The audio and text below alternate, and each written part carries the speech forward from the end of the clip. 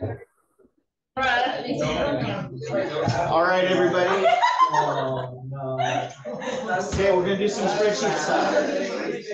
So, everybody get your computers out. Pull up whatever spreadsheet program you have. This is crazy, you're making it work.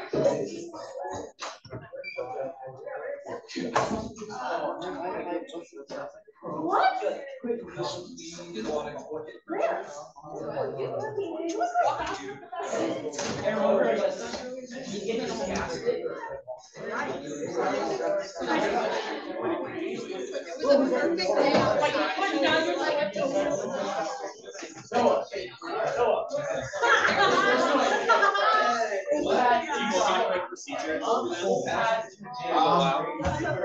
I don't need it, but it does help for the second part.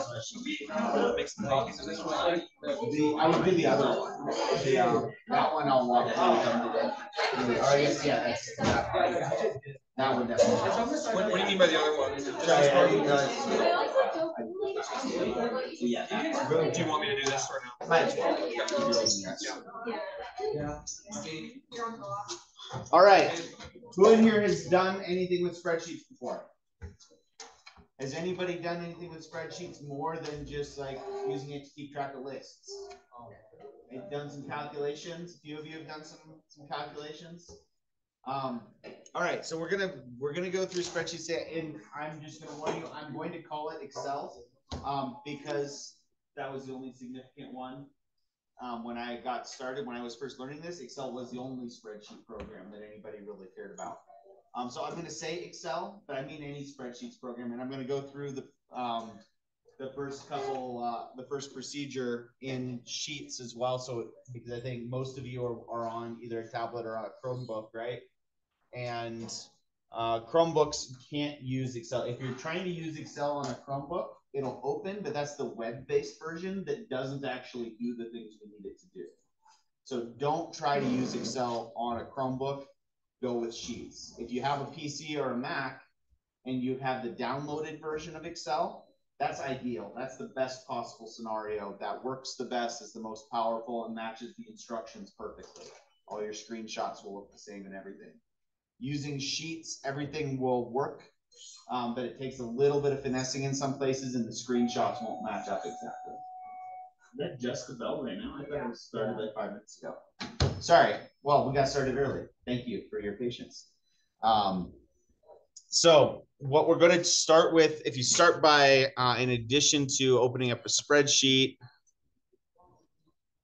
where's the mouse? I keep using it.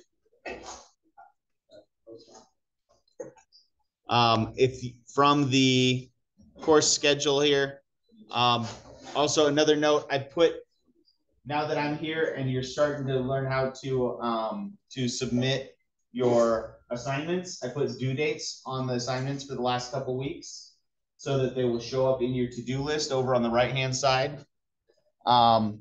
That quiz 1 is that getting to know you one. What are you interested in studying in? What are you into? What do you think is cool? Give me some cool music to listen to. But then there's the math review, the measurements lab, and the 2 homeworks, the word problems and the conversions homeworks that you've been working on the past few weeks, right? So now they'll show, I put due dates on them mostly so that they'll show up in your to-do list. I'm not going to be real strict on the due dates. I just want them in by the end of next week. But ideally by the end of Friday or the end of the weekend, get all of those turned in so you're all caught up and we're ready to go. And in addition, the latest assignment on there down at the bottom is our data analysis in Excel. This is what we're working on today. It's due next Thursday.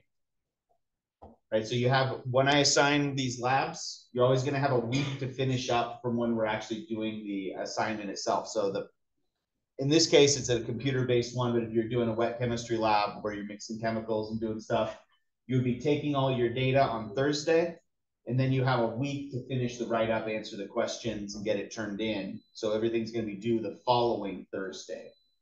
Unless there's, for whatever reason, if we need to take 2 class periods to finish a lab or something like that, that I can always change those. So, let me know, communicate if you're feeling underwater because you've got too many outstanding assignments. All of a sudden, 6 things showed up in your to-do list and now you're feeling panicked. Don't stress about it. We'll get caught up in everything. And just let me know if you need an extension on stuff. All right, so if you open up the data analysis one, we're gonna start with this calculations intro. Tom's is making some copies right now of the procedure. You'll need that more for the second part, for the graphical analysis part, which is basically the whole second part of this lab, stuff you'll be doing mostly tomorrow, is how do you make charts and get equations for lines once you get into Excel. That tends to be the trickier. Both of these are really useful features in it, and we're going to start though with the basics, which is anything that your TI-83 can do, Excel can do better. So we're going to do some basic calculations, but I say anything your TI-83 can do, Excel can do better, but why wouldn't you just want to do calculations by hand? Why would you need to use something like Excel? Keep track of it. It allows you to show your work. Rin? You got to do the same thing over and over again. If you've just got one data point and you've got to do a bunch of calculations with it, but you only have to do one data point, then Excel isn't really any more valuable than a calculator. Where it's really useful is when you have 10 data points and you've got to do the same calculation 10 times in a row. I'm sure you've all had to do that in your science classes. It's no fun, right? It's really mind-numbingly boring to sit there and do the exact same calculation with different numbers over and over again. That's where Excel winds up being really useful. So we're going to start with an intro on how to do that today, how to do calculations. But we're going to start by just learning how to enter data and making up some data for some students. So basically, we're going to do this hypothetical class, make up 5 names, preferably of people that aren't in this classroom, or it gets awkward when you have to start giving them grades. But we're just going to start by filling up, make up 5 students, and then give them scores for quiz 1, quiz 2, quiz 3, homework 1, homework 2, homework 3, and a test. And then we're going to find their final grade in the class after we have those numbers. So I'll make mine. Yours don't have to be the same names or the same numbers, obviously. And just because I grew up not on computers, but on binder paper, I always leave a margin off to the left, but you don't have to. You can start in A1. I always start in B2. So student, homework 1, homework 2, homework 3, quiz 1, quiz 2, quiz 3, exam. Most stuff that's pre-built, like most things generated by AI, is pretty much garbage. So we don't want Google Sheets to do any of our thinking for us. It's just not that good yet in most cases. So got our column headings here. Again, yours don't have to be in the same spots. And then just make up some names. That was a good one.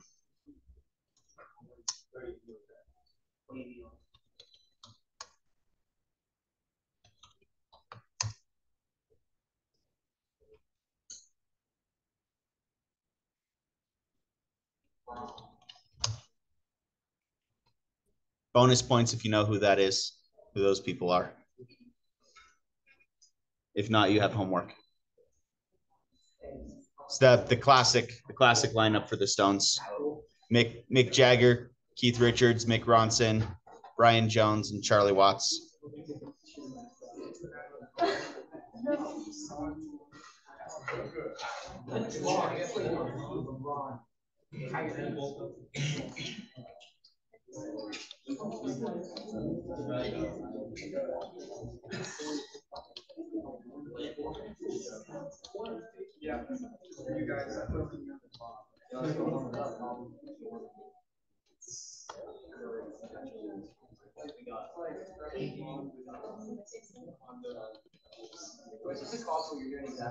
No, numbers can be different. In fact, they should be different. It'd be more interesting if they're different.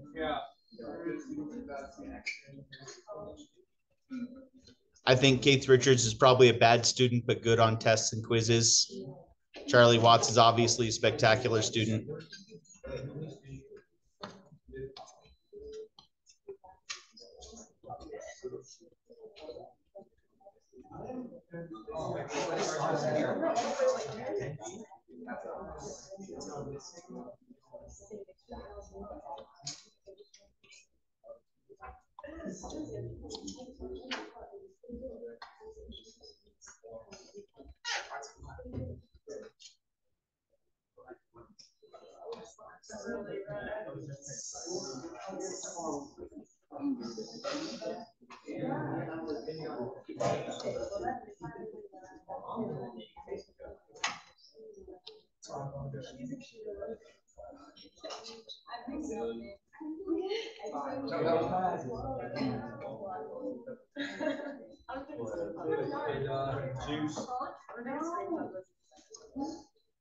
All right. If you're looking at this at the PDF as well, then you should then it also has you fill out a points possible row. So below the student names and scores, fill out a points possible. You can make yours out of however many points you want. This is kind of similar to the way that I actually make my assignments. Everything's either out of 10 points or 100 points because that makes it really easy to estimate percentages. But if there was something that was a little bit different, like maybe we had a take-home part of the final, and so the exam was actually out of 120 points. I should actually go back and change these then, because then they don't make as much sense. We'll just do 100. But then all the homeworks and quizzes are all out of 10 points. One thing you'll also notice is that keyboard shortcuts are really, really useful in Excel. If you hit enter, you might notice that it jumps down a row. If you actually want to enter your data going sideways, left to right, like I was doing, use the tab. Left tab will actually is the same as enter, except it moves you over one column instead of down one row. And this is points possible. All right, one other thing that this will wind up being important for the second part of the assignment, and also once you get, we're going to continue using Excel in other applications. There'll be several of our labs where you wind up getting 5 data points and you have to plug them into Excel so you can make a chart out of it. When that's the case, you have to remember that even though we care a lot about units in this class, Excel doesn't. Excel can't handle units. So you never put units on a number in Excel, you label the column instead. So if I type 9 points instead of just 9, notice how it moves to the other side of the cell. If something's aligned to the left side of the cell, that means that the spreadsheet program is interpreting it as text, not as a number, which means you can't do any math with it. If I wanted to say 9 points, or if I wanted to be very clear that we're talking about points here, I would come up here to the top to the label for the entire column and say, in parentheses, write points. Is the way you show your units in a spreadsheet, because you can't attach them to the number directly. If you try to attach it to the number directly, you're going to have a bad time. All right. Next up is, what do we do if we want to actually do some math here? So if we want to know the total number of homework points, I'm going to make a column that says homework points. So this is our total homework points. So if I want to know the number of points Mick has, I can add those up. 9 plus 8 plus 9 is 26, right? I did my math right? Yeah.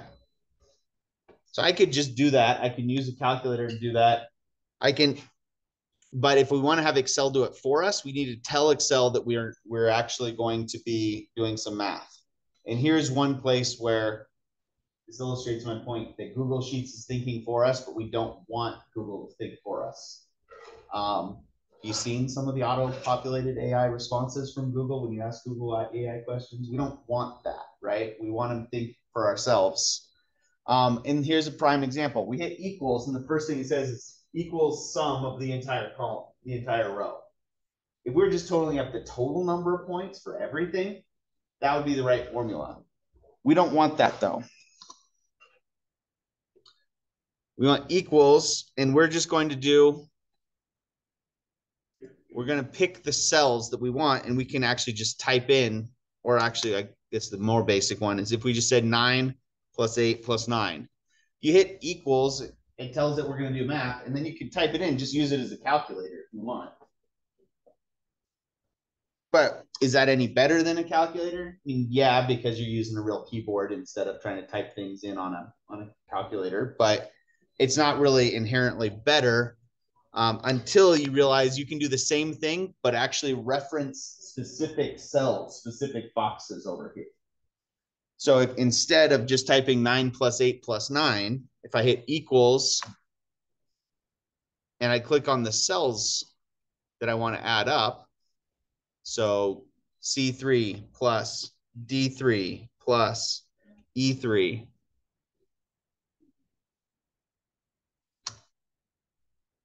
Then it does that for me. And here's where it gets really useful. And again, stop.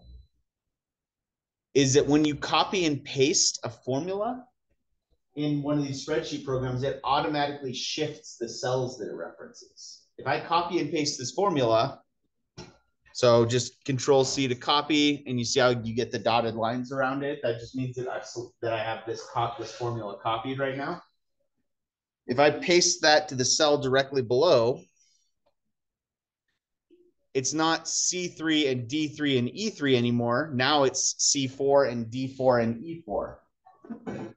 Right? So this is why basically with Excel, with spreadsheets, you only need to type a formula once, no matter how many data points you have, which is good because in modern day science, our instruments take data 5 times a second. You wind up with data sets that are 10,000 data points. You don't want to have to type the formula by hand 10,000 times, like you can't, right? That literally would take you a whole month to type in the formula, even if it's a formula this simple. So what Excel does by automatically changing that is allows you to type the formula once, copy it, and then you select all the cells that you want that formula to be in, and you paste. Control V if you're using the keyboard. Do Chromebooks have a control key, right? Okay.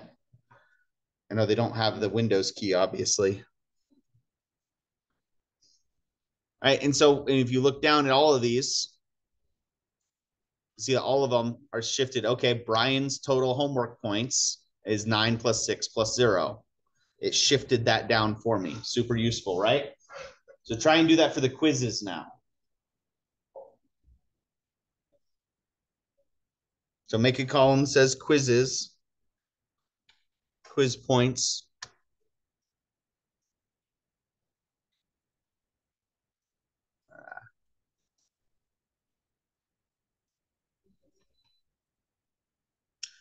Remember, equals.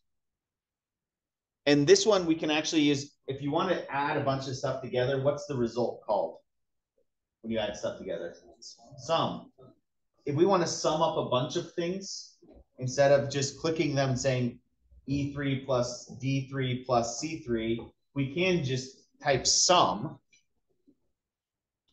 And that actually calls a function, that calls a little subroutine program that runs behind the scenes in the spreadsheet programs. You type the word sum and then open parentheses. And then all you have to do is click and drag to highlight everything you want to add up. So if I wanted to add up all the quiz scores, click here, drag over. And you can see how it automatically populates F3 colon H3. The colon means everything within that range. If I wanted to add up the entire block of numbers, I could just select the whole block and it would read something like F3 colon H, whatever number we're on, whatever column or row this is, 12, down at the bottom. All right, so then you just close parentheses, hit enter. And just like before, did I really manage to give him? I did give him the same score in quizzes and homework. I didn't mean to do that. We can copy and paste now, and it should update for us. So Keith and Mick Ronson both have 24 points in quizzes. Jagger has 26 points. Brian and Charlie have 19 and 29, respectively. Cool enough, right? It's a good way to do that. And again, if we wanted to, if we had 17 quizzes, we wouldn't want to click in and do quiz 1 plus quiz 2 plus quiz 3 17 times. So sum is a really useful tool that way. If we want to find the percentage in the homework category, how would we do that? How do you find a percentage? Average? Kind of average would almost work because everything's out of 10 points. Divide by what? Total amount of points. So if you have your points, so the general form for any percentage is always going to be a part divided by the total times 100. So in this case, for grades, part is points earned and total is points possible. Right, but for anything else, if you're doing like what percentage, if you're doing like recommended daily allowances for food, I had 1,800 calories and my recommended amount was 2,000. 1,800 divided by 2,000. The part divided by the total times 100. So in this case, how would we type that in if we wanted to get our next column, homework percentage? How would we type that in?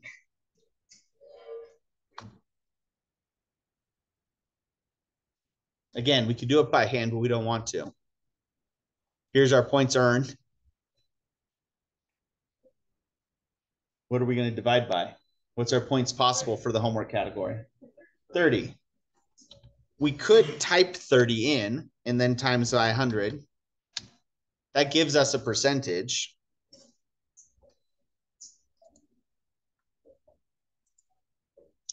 However, what if I decided, oh, actually, I'm going to throw out one of the questions on homework 3 because nobody got it right. So it's not fair. I'm going to make it out of 9 points instead of out of 10 points. Then I would be off by 1 in homework, right? And then I would have to go back and I'd have to fix my homework equation, which is doable, but I don't have a whole lot of faith in my ability to remember to do that necessarily. So if I want this to update itself, then instead of typing in over 30, I can do J3 divided by J8, right? Times 100. The 100 is never going to change, so we can type the 100 in. It's a percentage, right? What does percent mean? What does the word percent literally mean in Latin? Anybody have an idea? Close. I mean, cent is for 100, right? Just like pennies, cents. What does per mean? But what is, break per down? Give me a different definition of per. That's a tricky one, right? Like miles per hour. What does per mean? For every. So percent literally means for every 100. So the 100 is never going to change in percent. So we can type the 100 times 100 in here and just leave it in there. But if points possible might change, we might want to have that coded. So then if I come back here to homework 3, let's say I made homework 3 out of 9 points, it automatically updated homework points possible and automatically updated this percentage, right? Make one change and everything else that depends on that also changes. But I don't really actually want it out of 9 points because the asymmetry of that would bother me. So we'll make it out of 10 points still. And is there a way to round it? There, yes and no. There is, but it's a more complicated. You wind up having to use some programming words like floor is the command that actually gets called to round it if you want it to round down. You can make it display fewer numbers just by right-clicking on it. And again, I'm not in Excel, but there's a way to change the format so that it only shows a couple of decimal points. But again, it will actually keep all of them and only show you some. So it doesn't truly round it. It just makes it look rounded. Okay. Oh, there, up here. There's a button in Sheets. So you could decrease decimal points if you wanted, but it still keeps them all. It just doesn't show you them. All right, so if I copy and paste this, we should be able to get our percentage for everybody, right? What happens? What do you suppose that error means? Divide by 0? That's not a good sign, right? We know we can't do that. So anytime you get an error like this where one of them looks good but the other ones don't, click on this one and it actually shows function divide parameter 2 cannot be 0. In other words, you're not allowed to divide by 0. If you double click on the cell, it'll actually show you what the formula is again. Look what happened. When we copy and pasted it, J3 shifted to be J4, which is what we wanted, but J8 shifted to be J9, and there's nothing there. Now, we could do something like write 30 a whole bunch of times in a row down here, but that doesn't really solve the real issue, right?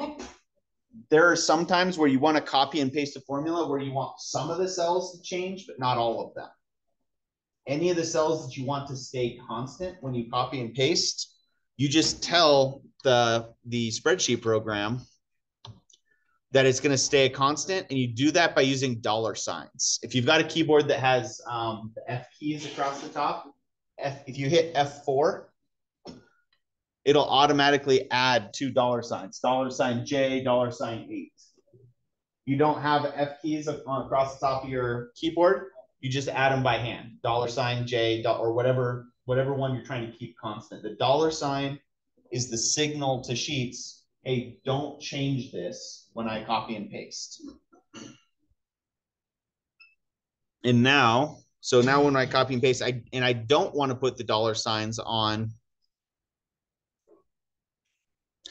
the J3. I want J3 to change, right? But I don't want J8 to change. So now when I copy and paste, we get real numbers, right? And if we look down here at the bottom row, J7 divided by $J, $8, $J, $8 didn't change. That's what we wanted. So do it for the quizzes now. It's going to be really similar for the quizzes, right? Still 3 data points. Still got your quiz points. You got your quiz points possible. You're still going to be multiplying by 100. You try and write that one before I do.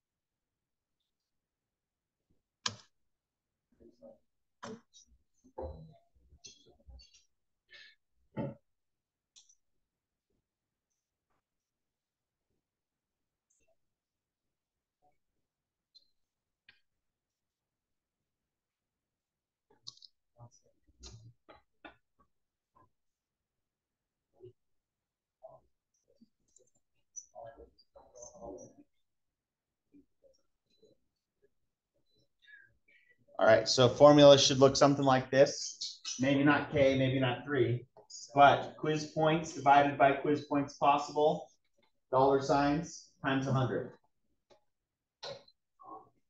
I don't think we're having baseball practice tonight.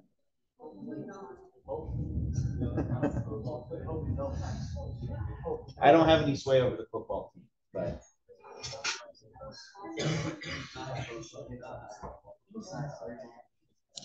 All right. I saw something. You don't need to do the times 100. You just press the percent key. You can. I don't trust that button because there's some weirdness. Is it going to just display it as a percentage, or is it going to actually make it a percentage number? Or is it going to still be the fraction just displayed as a percentage? So basically, I do it this way because I don't. Excel and Sheets both try to think for you when you tell it you're using percentages, and I don't want that. I want the raw numbers. Okay. So I would avoid using that. But that said, maybe I'm just old-fashioned and it's gotten better. All right, here's bonus.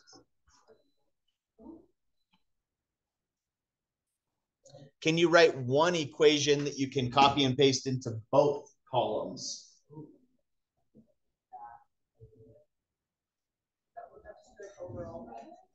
Close. So we're going to do that next.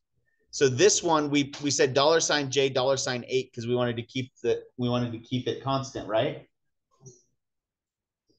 Well, do we really need to keep it constant when we copy and paste in the homework percentage, or do we just need to keep the row constant? We need to keep the row constant, not the column. So if we write this without the $sign in front of the J,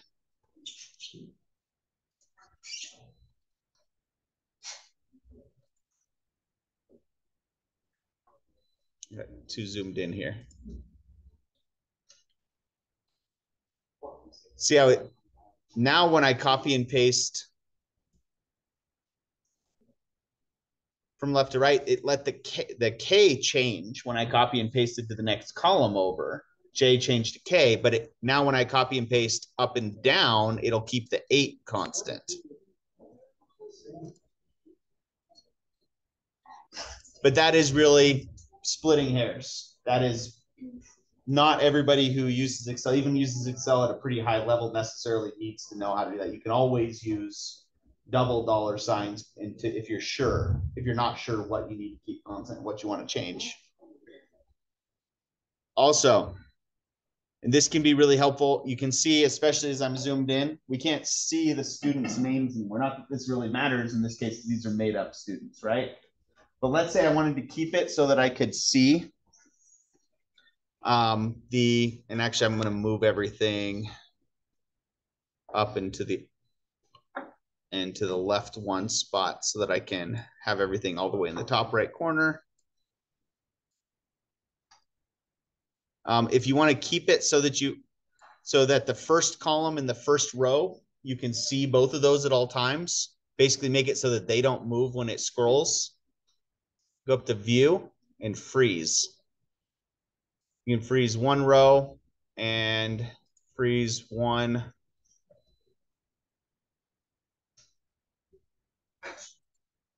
column. So those, now all of a sudden when I go from left to right, see how it keeps the students right there. If I had 30 students and I couldn't see them all, if I was scrolling all the way down, it would make it so that I could still see the assignment titles, even if I scrolled all the way down. Minor points, but for those of you who wind up dealing with larger data sets at some point, that'll wind up being a really useful tool. All right, what's the next thing it has us calculate? Anybody have that PDF up?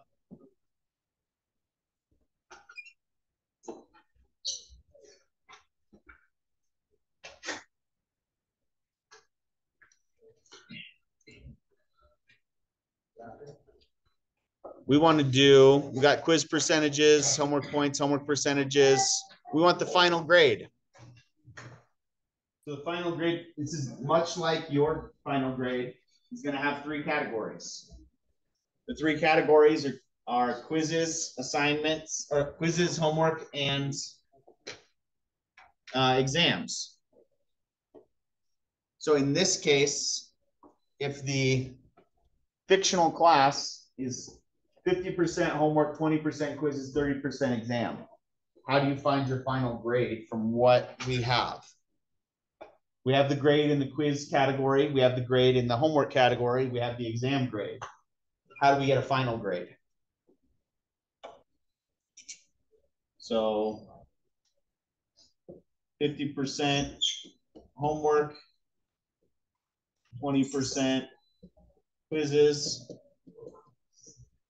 30% exam. How do you calculate that? Anybody know?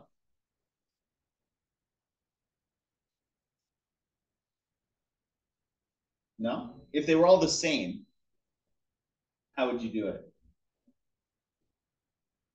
Any ideas? You would times it all, add it all together, divide by 3. You just take the average if they were all the same, right? This type of system is called a weighted average. We're going to take the average of it, but we're not going to divide everything by 3. Or another way of thinking about dividing, instead of thinking about it as dividing by 3, you can think about it as multiplying by a third. A third of the grade comes from one, a third comes from the other, a third comes from last.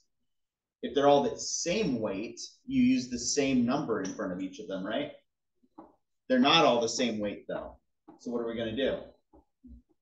Instead of a third times homework, it's going to be what? 0.5. Instead of a third times quizzes, it's going to be 0.2, 0.3. Yeah. So one chemistry connection with this is when you find average mass of elements, you look at how commonly they isotope occurs. Yeah, so there's a lot of places weighted averages show up. Grades is one of them. It's going to show up for everybody again, no matter what, because a lot of classes do this. But in chemistry specifically, the atomic masses on the periodic table are weighted averages, where you take the probability of finding a certain isotope times the weight of that isotope, and then you add all the results together. In this case, we're going to take the weight in each category times the grade in that category and add them all together. So our final grade is going to be 0.5 times your homework percentage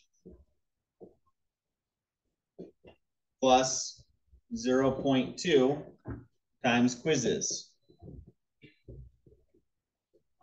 plus 0.3 times exam percentage. When we add those all up together, we get our final grade. So now that we have this written out, now that we have a plan, this is another tip in Excel that can be really helpful, is knowing how to type it into Excel to get it to do the right math is tricky sometimes. So sometimes it can be helpful to do the math once by hand on paper, the way you would write it for a math class, and then translate that into Excel. Sorry, spreadsheets. So what that would look like here, first off, do we have exam percentage as a category? Do we need it? Not as long as you made your exam out of 100. If you made your exam out of 100 points, then your exam score is the exam percentage, right? If we did something like make it out of 150 points, then we would have to have an exam category or exam percentage category as well.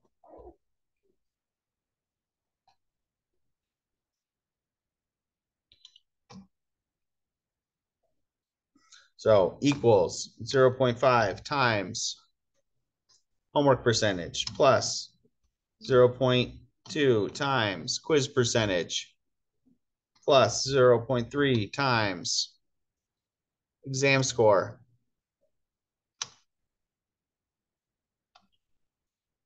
Unsurprisingly, as mixed grade in homework and quizzes and the exam were all about 86, his final grade is an 86-ish. That was totally by chance. I did not plan that. We copy and paste that formula down, and our formula, and it shifts downward. We know we did it right because our final grade, if we treat the points possible like it's actually somebody's score, points possible should give you 100%, right? So if you did it right, this should be 100, and you should get numbers up here that are kind of like, that are similar to the percentage scores up above.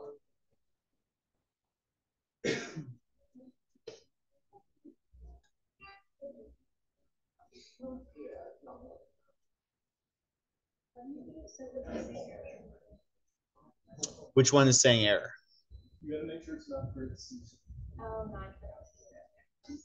Oh, yes, it does not know how to interpret. Thank you. Parentheses as if you did this instead of using the asterisk, the way I have it written on the board, it doesn't know to do that, to treat that as multiplication. So you have to explicitly say multiply, or you'll get an error.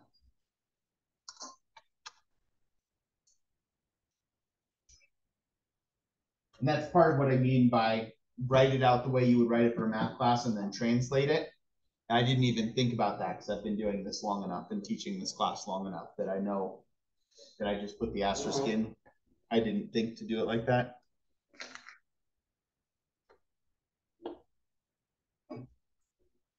All right. Any questions so far? Everybody with me? So in Sheets, if you're in Excel, then you select the cells and you right click and go to Format Cells. And one of the options is you can tell it what type of data you have there. In Sheets, select these, and then at the top, one of these buttons is increase decimal places or decrease decimal places. And if you hit decrease decimal places and go back and forth till you get to show as many as you want. But again, that doesn't actually affect the number as far as if you did further math with it, it would keep all of those decimal places. It just affects what it shows you.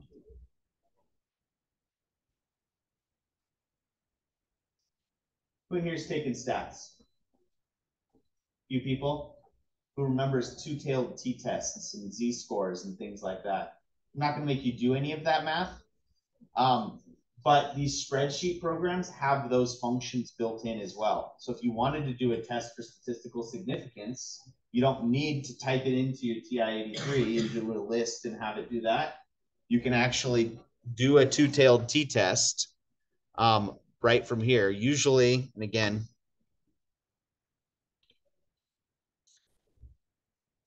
equals t-test, returns the probability associated with t-test, open parentheses, and then it'll have you select your data, select your mean, all that stuff. So when I say anything your TI-84 can do, this can do better. That's what I mean. You can do all of that statistical analysis in Sheets or in Excel, which is really handy to not have to go type everything. Everybody, remember typing all those things into a list in a TI-83 and then having to go and run through all the menus. It's a huge pain. All right, last thing on this one.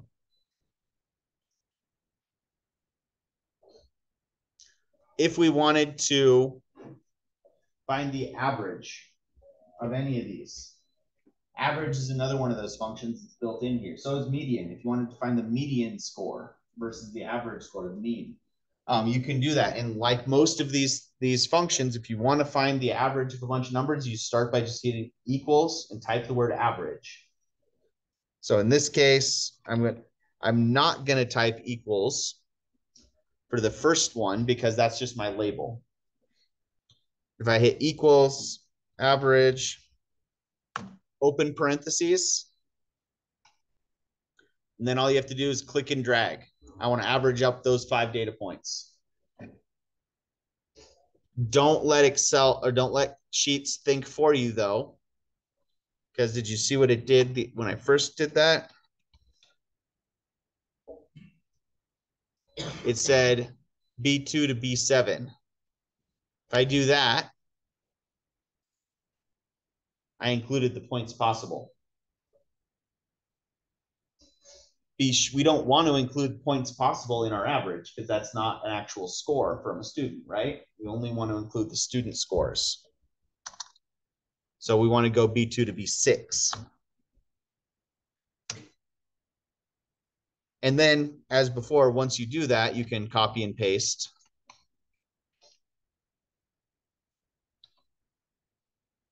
And we get an average for the total final grade average of 78.6 for this group of delinquents. We can do better than that. You'll do better than that.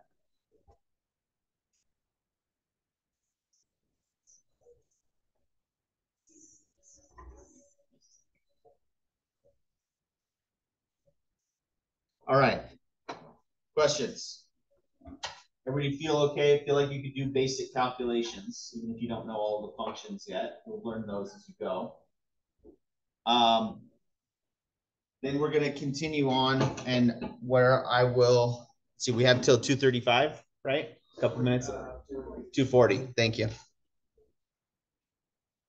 If we come back to the assignment here, so that's the end of this one. Is it says find the average for all the data points, and then you can save this file, but you can't.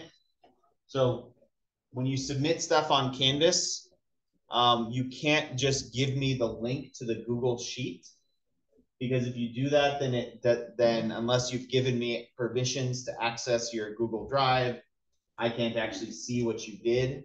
So you actually have to download it as a file, which you can do from up here, file, download. Just download it either as a PDF or as an Excel sheet. Either one works.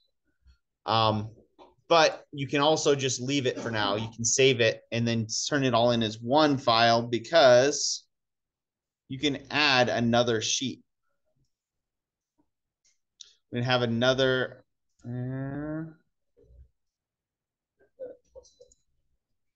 Oh, I couldn't see it. The lighters were in the way. Thank you.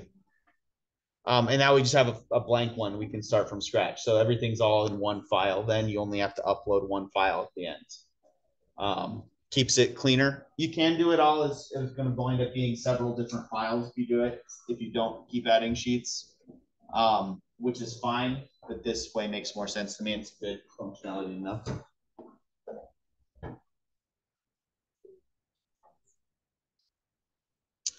All right.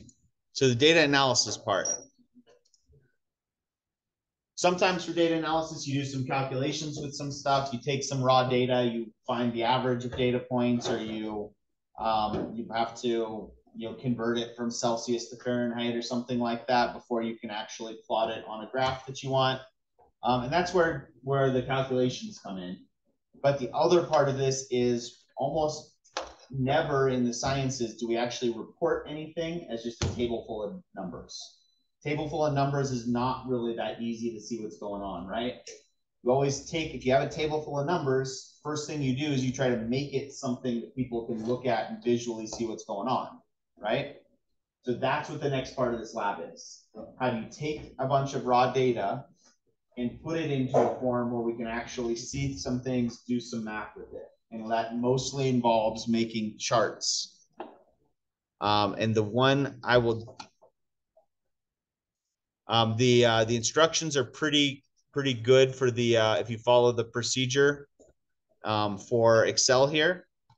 There's just a few things that I will show you here. I'm going to make up some data again to show you how to insert a chart in Sheets, because it is a little different. So let's see.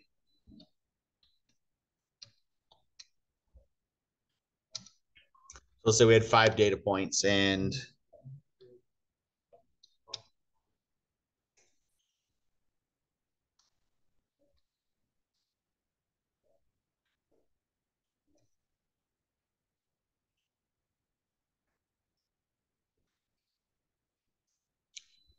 so let's say we have some data points, and we're trying to make this column our x-axis and this column our y-axis. If we want to insert a chart, we go to this conveniently labeled menu at the top, insert. And you find chart. The trick is you have to get the right type of chart. Remember how I said that when Sheets tries to think for you, it never gets it right. Charts, it always assumes that you're a business major. It always tries to get you to do economic analysis of things. That's not what we're doing here in the sciences, right? So the only type of chart we're going to use in this class is called a scatter chart. A scatter chart specifically means we want to give it the X's and the Y's that go with those X's. All of the economic ones, all the line charts and bar charts and pie charts, they all only deal with one variable at a time. In the sciences, we're looking at X's and Y's. So it has to be a scatter chart. You have to be careful because there are some charts that look like scatter charts. Like that looks like it could be like an X and a Y chart, but that's a line chart. That's actually an area chart, but we want the scatter chart. The icon looks like this. It looks pretty similar in Excel as well. A scatter chart allows us to specify what's the X and what's the Y. So once you change it to a scatter chart, the options over here on the right-hand side, you've got X-axis and you've got series. You need to make sure that we add the right one. So when you click on add X-axis, it gives you this dialog box here. And all that means, it says select a range. You can type it in by hand or you can click and drag the X's and it fills it in for you. Sheet 2, exclamation point, B3 to B7. That's what we want. And then we want our series is going to be our Y values.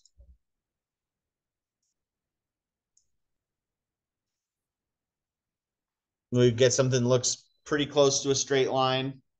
If we did it right, then our X values should match up. That looks like 1, 3, 5. That's right on the line for 8. That's right on the line for 14. If you just put this in as a line chart, or if it didn't read the X-axis properly, these would all be equally spaced from each other. We don't want that. They need to have the right X value.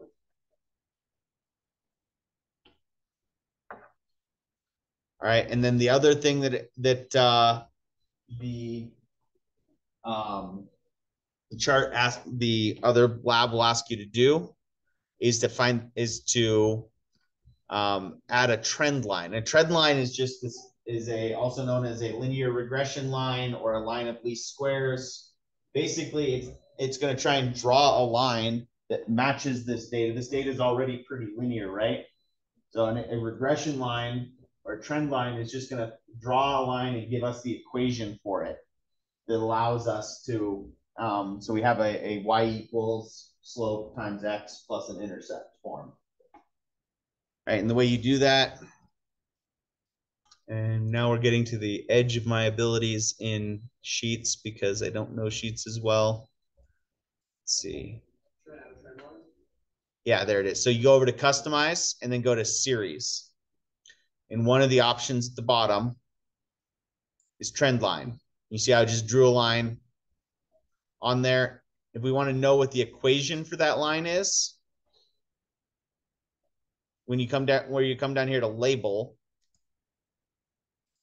you say use equation, and it says 2.09 times x plus negative 0.249. That's our y equals mx plus b form. And if we want to, you usually also need to show the r squared. R squared is, I made my data really linear. I didn't mean to make it that linear. R squared is really close to 1. Let me make my data not so good.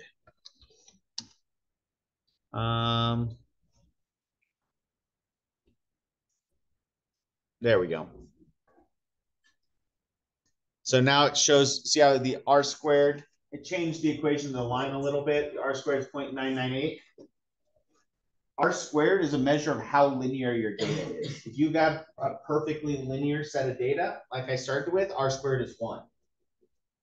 More likely, this is still really close to linear. So anything above R squared of 0.9 is pretty good for chemistry. If you get an R squared that's down in the 0.6, 0.7 range, that's not very linear. Your data is pretty random. If you get an R squared of 0.5, that's about the same as just saying random dots scattered on you know, if you just threw a handful of rice at graph paper. That's what your data looks like. That'll give you an R squared of 0.5.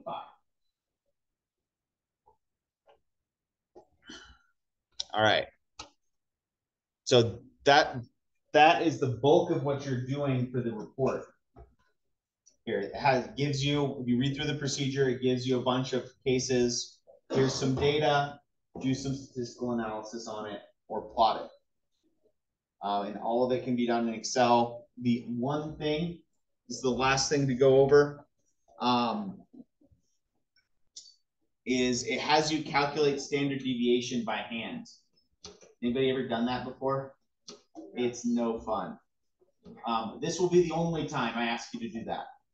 Normally, when you get a bunch of data and ask you for the standard deviation, you just use Excel to find the standard deviation. Excel has, and Sheets have a program built into it that'll find the standard deviation for you. And it's pretty straightforward. If I want to know the standard deviation of the Y values here, I hit equals STDEV.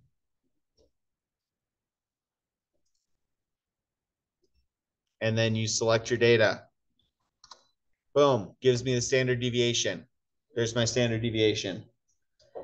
To do it by hand is rather complicated. So the formula for standard deviation, let's see if I can do this from memory. Square root of sigma xi minus x bar squared over n minus 1.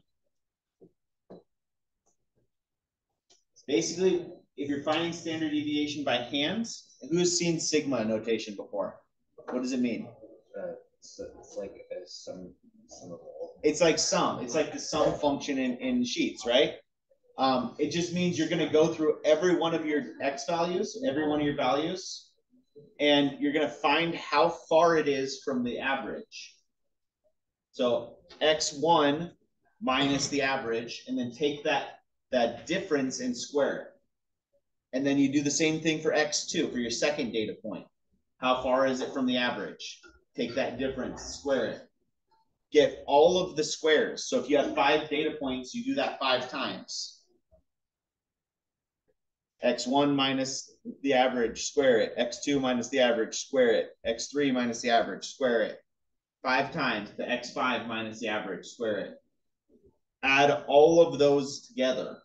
All 5 of those differences squared together. And this equation is written in the PDF as well, in the procedure. And once you have those squares all added up, you divide by your number of data points, which is n minus 1. And take that answer and square root it. And that's your standard deviation. You can see how if you get the data set larger than 5, that's a hassle to keep track of all that, right? Again, it's where Excel is really useful. Repetitive calculations over and over again. Or even just, it has this entire equation programmed into it. All you have to do is hit, like I showed up there, equals average, or equals standard deviation. Right, so it'll have you do this by hand once to show me that you understand what a standard deviation is. Anything for the rest of this class where I ask you to do the standard deviation, use Sheets. Don't do it by hand again. Do it by hand just the once to show me you can. All right? All right, and that's almost all the time we have. We have 10 minutes left. Try and make one chart before you leave today. Try and do the first part of that procedure so you get some practice making your own chart, and yours won't be these numbers. Right, so check your procedure. Try and do part A, and I'm going to walk around and check on everybody.